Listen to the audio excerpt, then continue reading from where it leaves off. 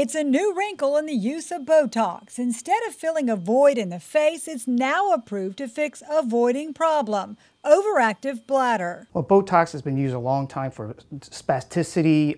There's been indications for muscle rigidity. A neurotoxin, Botox stops chemical transmission to specific nerve endings, causing temporary muscle paralysis. The muscle is called the detrusor muscle. A lot of times the detrusor muscle is out of sync with what the brain is sending toward the bladder. So that will paralyze the muscle that's overactive. When the FDA approved Botox for bladder dysfunction, it aimed for patients who tried and failed with medications.